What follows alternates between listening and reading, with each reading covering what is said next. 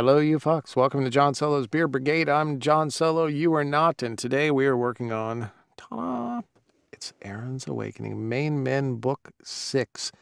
This is by Casey Wells. I like the fact that that guy's got a little scruff and his hair isn't perfectly coiffed. I like that a lot. Pain us. Anyways, we are, I don't know, 4, 5, 6 chapters deep, something like that. And Casey Wells is one of those authors that just gets better and better. I loved her from the beginning, but and maybe it's the series this time around or whatever it is, but like it seems like each one is better than the last and better than the last. These books don't require that you read every one before this, but it sure does help just to understand some of the side characters. And if you haven't checked out these other ones, read them, listen to them. I don't care. But check them out. They're great stories. And of course, Casey Wells is wonderful. Today is May 27th of 2022. And right now I have it on good authority that Casey Wells is partying it up in Scotland at the Rare Festival over there. So hope you're having fun, Casey. Enjoy yourself. Say hi to everyone for me. I'm going to read you the blurb here. Then we will get to it. Aaron isn't looking for love, but it finds him. And it has a few surprises in store. A laid-back man who goes with the flow. Aaron is happy for his friends who have found love, but he's starting to feel as if he's an endangered species, a single guy. Not that he's looking for anyone, but if someone were to turn up, he figures they would be female, younger than his 27 years, and as disinterested as he was in searching for a soulmate. He's about to get it wrong on most counts. Working in the Acadia National Park, he meets all kinds of people, like that painter he met the other day. A quiet guy, but he certainly made an impression with his dick. Because for some reason, Aaron can't get him out of his mind. A bruised soul seeking inspiration. Dean has picked up his paintbrush again. A famous artist who spent the last couple of years producing book illustrations under a different name, he's come back to Maine seeking inspiration and leaving the past behind him. The glorious natural beauty breathes new life into him, and it brings with it a new friend, a handsome ranger with a huge cock, the only person Dean has felt a connection to in a long time. But then that connection unexpectedly becomes physical, and Dean's emotions get entangled. He fears history is about to repeat itself. It helps when I read the right words. He's not about to let his heart be broken a second time. So, that is it. And by the way, Casey, you are filthy. I'm surprised that Amazon lets those blurbs go through. So, if you've never seen a Storytime episode before, what you're going to see is me recording a live session. I've already recorded it. I won't be paying any attention to the camera most of the time or anything like that. You're going to hear mistakes. My lovely TNA Tracy will jump in and correct me whenever I fuck up, and trust me, that is frequently. So, enjoy, have fun. Hope to see you all next time. Chapter 5. March 31st.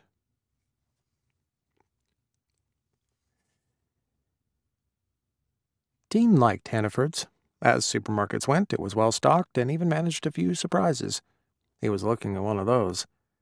Coffee-flavored brandy? That's just wrong. He was looking at one of those. Coffee-flavored brandy? That's just wrong. Came a voice from behind him. Dean turned and smiled when he saw... I had him flipped around. Let's go back to coffee-flavored brandy. Stocked and even managed a few surprises. He was looking at one of those. Coffee-flavored brandy? That's just wrong, came a voice from behind him. Dean turned and smiled when he saw Aaron, dressed in jeans, his upper body hidden beneath a coat. His red shopping basket sat at his feet. Aaron pointed to the brandy. Why ruin the taste of perfectly good coffee by adding brandy? He chuckled. I was thinking pretty much the same thing. He looked Aaron up and down. Not working today? The lack of uniform was a bit of a giveaway. This is my day off. Except it's already full. Groceries, laundry.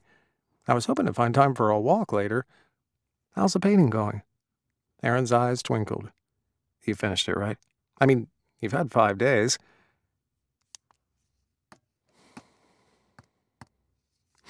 Later. How's the painting going? Aaron's eyes twinkled. You finished it, right? I mean, you've had 5 days. Dean loved a guy with a sense of humor. "The canvas is ready. I've primed it, and what does that entail?" He put his basket down and counted off on his fingers. "First, put a wooden frame together, stretch the canvas over it and staple it. You size it with rabbit skin glue, then—" Aaron gaped. "Tell me you buy that stuff, 'cause I have visions of you boiling innocent little bunnies." Dean laughed out loud. "Yes, I buy it. You can use PVA, too. It helps to stop fluid from leaking through, and it stiffens the fabric. I usually apply a couple of coats of it. Then I add the acrylic primer. If you don't, the oil from the paints sinks into the canvas and leaves dull patches on the surface." Aaron cleared his throat. "I'm thinking ordering from Amazon sounds like a lot less hassle." He cocked his head. "So is that what you paint in? Oils?" Dean nodded. "I tried acrylics, but I'm far happier with oils." He smiled. "And here we are, having another conversation. An unexpected but pleasurable one." Aaron peered into his basket. "Are you done shopping? Because if you are, we could continue this over coffee." He grinned. "I can recognize a fellow caffeine addict when I see one." The abruptness of the invitation took him by surprise. "Why not?"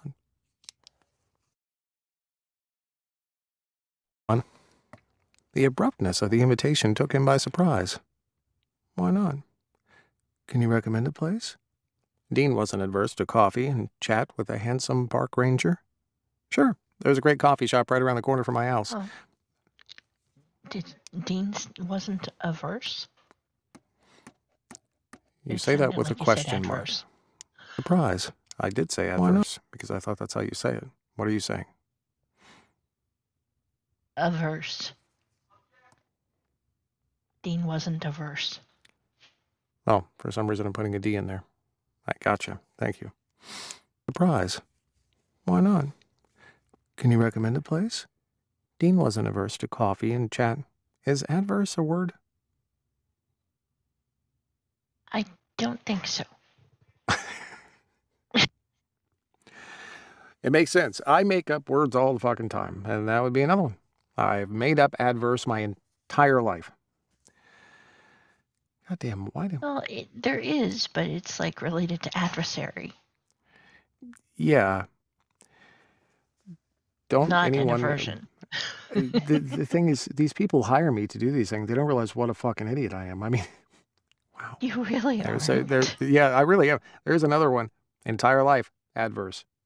Well, it is an adverse reaction, right? That's a word? Exactly. With a D. There's D in it. They got the D right up in there, just like that. Okay. Yes. Okay, I got it. See, you didn't get exactly what I was saying until I did that. Then you understand. Yeah, that did it. That right there. That's an adverse reaction right there. That's what that is. Okay.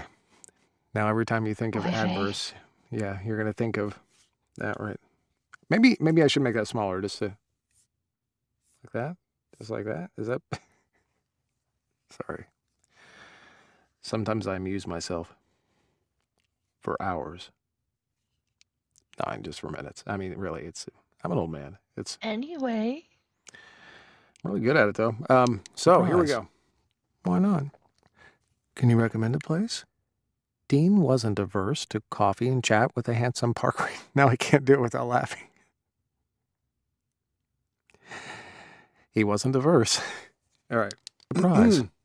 He probably is verse. Can you recommend a place? Dean wasn't averse to coffee and chat with a handsome park ranger.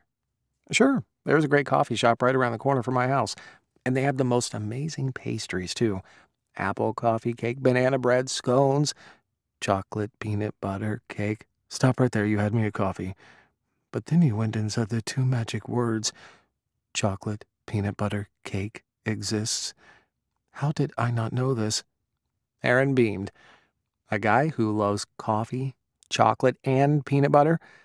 Then let me take you to heaven. Just looking at Aaron got him halfway there. Dean glanced at his groceries. It might have to wait. I've got frozen stuff in here. I should really take all this home first. Hey, not a problem. You in your truck? Dean nodded. Then follow me. I live real close. It's just down Cross Street, right on the main street, then a left. If you want to put your frozen stuff in my freezer, there's plenty of room."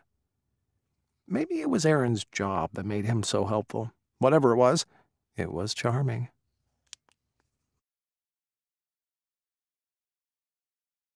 Whatever it was charming. "Okay, I can do that. I just have to find a couple more things and I'm done. I'll meet you in the parking lot. Take your time, I'm in no hurry. Anything to put off doing laundry." Aaron lifted his basket. "I'll go pay for this." Then he headed for the checkout. Dean consulted his list. He had to smile when he saw the last item: coffee. Once he'd paid, he walked out of the store and through the parking lot to his truck. Aaron waved from his truck and he waved back. Dean stowed his shopping bag, started the engine, and waited as Aaron pulled out of his space. He hadn't been kidding about how close he lived to the store. Dean reckoned they were outside Aaron's house in under 4 minutes. They parked behind Aaron's truck and glanced at their destination. It was a townhouse, its exterior walls covered in cream cedar shakes with coffee. I think it was after the 2 books ago in the series I had to finally look up what the hell cedar shakes were. 4 minutes. They parked behind Aaron's truck and glanced at their destination. It was a townhouse, its exterior walls covered in cream cedar shakes with buff-colored tiles on the roof over the front porch, and a batch One more time with feeling. 4 minutes. They parked behind Aaron's truck and glanced at their destination. It was a townhouse, its exterior walls covered in cream cedar shakes with buff-colored tiles on the roof over the front porch, and a patch containing flower beds in the center of the plot. One more time, without my stomach. 4 minutes. They parked behind Aaron's truck and glanced at their destination. It was a townhouse, its exterior walls covered in cream cedar shakes with buff-colored tiles on the roof over the front porch, and a patch containing flower beds in the center of the plot. Steps lined with white railings led up to 2 front doors, a pair of octagonal windows between them. Did I say that right? Octagonal. Octagonal. That was close. I was averse to saying it incorrectly. Steps lined with white railings led up to 2 front doors, a pair of tag? Yes. Tag. You said yes to a multiple choice question. Tag. Octagonal. Tag, thank you. Steps lined with white railings led up to 2 front doors, a pair of octagonal windows between them. That was right? Yeah. All right. Sorry, I kept tag. It's led up to 2 front doors, a pair of octagonal windows between them. Aaron took the steps in long strides, which wasn't surprising. He had to have 4 inches on Dean. Aaron led him into the kitchen and pointed to the freezer. "The bottom drawer is empty. And if you've got anything that needs to be refrigerated, there's room in the fridge, too." Aaron placed his shopping bags on the square table in the middle of the room and proceeded to unpack his groceries. Dean tried not to get in his way, and before long all the food was out of sight, and the non-food items were in a bag under the table. "You have a nice place," Dean offered. The living room was long, but not cluttered, and at the end of it, French doors opened onto the yard. Out. Dean offered. The living room was long, but not cluttered. "Place," Dean offered. The living room was long, but not cluttered, and at the end of it, French doors opened out onto the yard. Aaron smiled. "It's small enough that I don't rattle around in it, and big enough that I can have all my friends stay over." He bit his lip. "Well, a year ago I could. Things have changed since then." Before Dean could ask what he meant, Aaron inclined his head toward the front door. "Okay, coffee and cake time." The coffee shop sat on a street corner. Inside, pale blue chairs surrounded wooden tables. Mugs hung from hooks on one wall, and on another were small rectangular frames containing books. The walls were salmon pink and covered with photos of Bar Harbor in years gone by. Dean grabbed a table in the window while Aaron went to order. The view of the street outside was perfect. Dean loved to watch the world go by. Aaron joined him. I ordered regular coffee and 2 pieces of chocolate peanut butter cake. I figured that was a safe bet. Hey, if you hadn't, you'd have gotten me here under false pretenses. I'm having a hard time getting him. and 2 pieces of chocolate peanut butter cake. I figured that was a safe bet. Hey, if you hadn't, you'd have gotten me here under false pretenses. So, Aaron put his elbows on the table and steepled his fingers. How long have you been painting? Since I was a teenager. We used to live in Maine. I was born here. Aaron widened his eyes. Really? Where? This could be Thomaston or Thomaston. Any ideas? Thomaston. Thomaston? And I'm sure, yes. Thank you so much. Aaron widened his eyes. Really? Where? Thomaston. But my dad had to move for his job, and we ended up in Ohio. I was 12 then. Dean smiled. I was always taking photos. Stop. Did you say Thomaston? Sorry. Yes, because I thought that's what you said. No, Tom. Tom. Thomaston. Okay.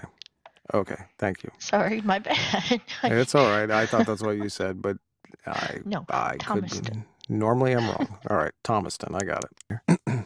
Aaron widened his eyes. Really? Where? Thomaston.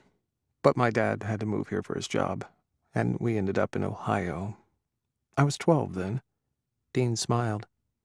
I was always taking photos, every place we visited, and I kept them all. So when I started painting, I copied the landscapes in my pictures. It was a way of reminding myself of a place where I was happy. A place you came back to. Aaron shook his head. You're the second or third guy I've met who's done that. They came home too.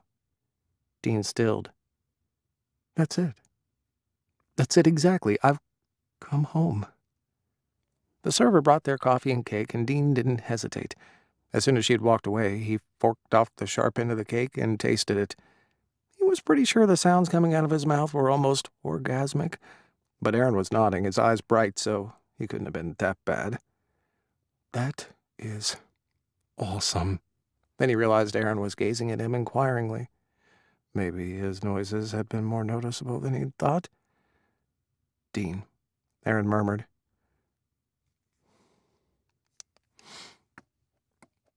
Hannah. Maybe his noises had been more noticeable than he'd thought. And Monty. Maybe his noises had been more noticeable than he'd thought. Dean, Aaron murmured. But Dean what? Durrell. Aaron stared at him. You didn't do a painting of Al's head, did you, in 2002? It was Dean's turn to stare. How did you know that? Talk about spooky.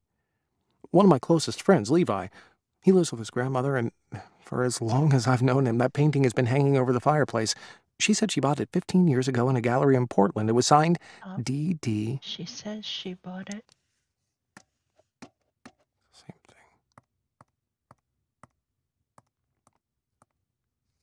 thing. Mother, and for as long as I've known him, that painting has been hanging over the fireplace. She says she bought it 15 years ago in a gallery in Portland. It was signed D.D. 2002. Dean was flabbergasted. Okay, this is weirding me out. I gave that painting to Mrs. Solomon. Who was she? And when was this? She was our babysitter in Ohio. She babysat me and my younger brother, Ash. That painting was one of my first. How in hell did it end up in a gallery in Portland? Did she give it away? Maybe she didn't like it. She'd seemed pretty pleased with it at the time. Or maybe she sold it? Aaron suggested. Dean considered that idea. I was 18 when I painted it. Aaron's mouth fell open. Oh my God. It's an amazing painting. You did that at 18? And you gave it away? He shrugged. She'd been a wonderful babysitter. I was going off to college, and Mom made me clear out my room. There had to have been 4 or 5 canvases, and I made gifts of them to Mrs. Solomon, relatives. By the time I graduated, I had a whole lot more of them. My dad had a business card made up for me, and Mom produced a flyer with photos of my work. Painting was all I ever wanted to do. My parents wanted to support me. Must have been tough, though. How many stories are there of starving artists? Don't they say an artist doesn't get popular until they're dead? Dean laughed. Then I guess I was lucky. When I came home from college, I sent my flyers to several galleries, and one in Pennsylvania wanted to exhibit my work. So I crated up my paintings, and off they went to Pennsylvania.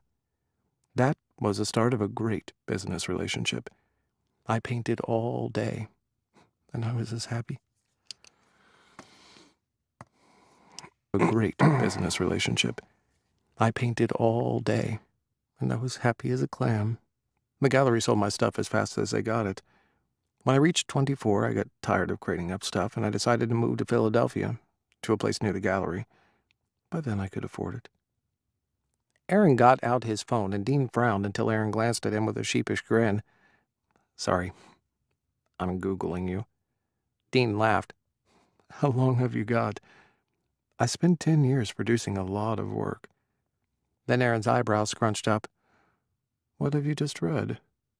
Aaron raised his gaze. "Years producing a lot of work." Then Aaron's eyebrows scrunched up. "What have you just read?" Aaron raised his gaze. "It's an article from the New York Times arts page.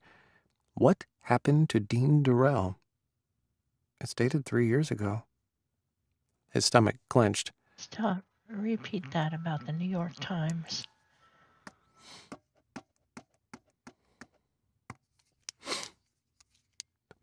"What have you just read?" Aaron raised his gaze. "It's an article from the New York Times's..." You want me to say Times's? Okay. That "What have and you just whatever. read?" Aaron raised his gaze. "It's an article from the New York Times's arts page." "What have you just read?" Aaron raised his gaze. "It's an article from the New York Times's arts page. Whatever happened to Dean Durrell?" "It's dated 3 years ago." His stomach clenched. "That's another story. And only to be told if I get to know you a whole lot better." He did not want to talk about Lyle. Aaron scrolled. "Wait a sec, you painted portraits too?" He nodded. "I wanted a new challenge. So many people, gallery owners, art critics, art professors, told me..."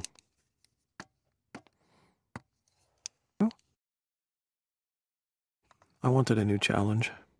So many people, gallery owners, art critics, art professors, told me artists painted landscapes or portraits, but not both. I figured that was dumb." Dean grinned. "So I started painting portraits. A totally different experience, but I loved it." Aaron was still scrolling. It's a totally different experience, but I loved it. Aaron was still scrolling. "Wow. You painted all these people? But there were some really famous faces here." Dean gave a shrug. "What can I say? Word got around. Mostly due to the owner of one of the galleries that exhibited my work. He was friends with Raymond Wyatt, and..." "Raymond Wyatt, the movie actor? The one who starred in Empire of Glass? The Winds of Forever?" Dean smiled. "The same. Anyway, he suggested to Raymond that I paint his portrait. Raymond liked the idea. We had 2 sittings. I worked from photos in between, and he absolutely loved the end result. Suddenly I had celebrities filling up my voicemail, asking if I'd paint them." Aaron's gaze grew thoughtful, and Dean had a sinking feeling he'd want to know what happened to bring a halt to 10 years of productivity. Time to steer the conversation in another direction. "But I've talked enough about me. Tell me about Aaron, Park Ranger." "Well, not much to tell. I was born in Wells, went to school there, did my training to be a ranger." "You always knew that was what you wanted to do?" Aaron nodded. "My mom brought me to..."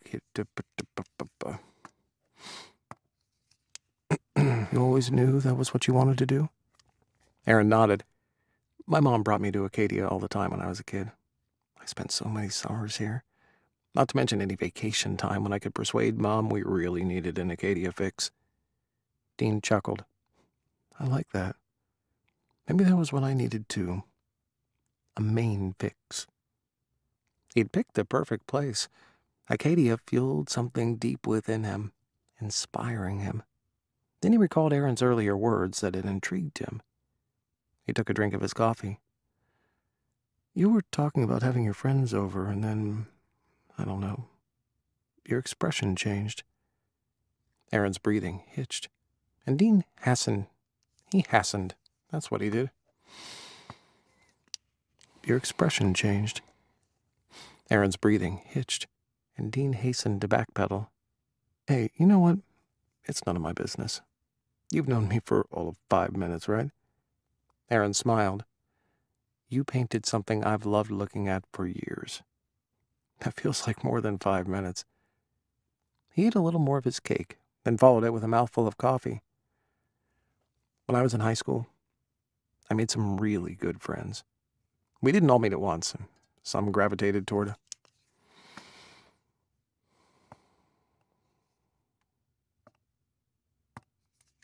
When I was in high school, I made some really good friends. We didn't all meet at once. Some gravitated towards us. When I was in high school, I made some really good friends. We didn't all meet at once. Some gravitated toward us at different stages, but the thing is, we stayed friends. There are 8 of us. Well, there were. That started to change last summer. He held up his hands. Not a bad change, I have to say, just unexpected. He paused to drink, and Dean remained silent. Finn was the first. He turned up to Grammy's birthday party with a boyfriend, Joel. Finn's gay? Aaron grinned. Finn, Seb, Levi, Ben, Sean. Ben only figured himself out a few years ago, and we didn't have a clue about Sean. That was understandable given the circumstances, which I'm not going to go into. Dylan is bi, Noah is ace, and it seems I'm the only one who's dated women exclusively. Ace. And it seems I'm the only one who's dated women exclusively. I mean, I still sucked a dick occasionally, but... Ace. And it seems I'm the only one who's dated women exclusively. Dean blinked. That's a pretty diverse group. And you're straight. Damn. What surprised him... I don't like the way I did that. Dean blinked. That's a pretty diverse group. And you're straight. Damn. What surprised him was the depth of his disappointment. But you said Finn was the first? Aaron nodded. At the end of August, I had a barbecue at my place. Ben turned up with his new boyfriend, which was a bit of a shocker for some of us because, wow, talk about history. And then Seb, the one we thought was our happy-go-lucky one-night stand kind of guy, he turned up with a guy, and from the look of things, Seb is smitten. I see what you mean. 3 of them found partners in a short space of time. What's in the water supply around here? He quipped. Aaron shook his head. It didn't stop there. Dylan showed up at Levi's Halloween party with a guy in tow, and boy, did he cause a stir. Aaron leaned in. Mark is a gay porn star. Oh, okay. He was a porn star. Sounds as if he's made a career move. Dean couldn't resist. Mark who? I might know the name. Aaron blinked. You follow gay porn? He figured he'd gone this far. Well, duh. I'm gay. Aaron stared at him and Dean chuckled. What? You've never heard of an artist being gay? And you still haven't told me his last name. Mark Roman. Dean's mouth fell open. Oh my.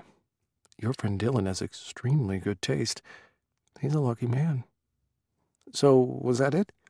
4 new partners? Aaron shook his head once more. 5. Sean came to Levi's New Year's Eve party with the guy who'd been his dad's in-home nurse. I think it was a very recent development, but they seemed like a good fit. He sighed.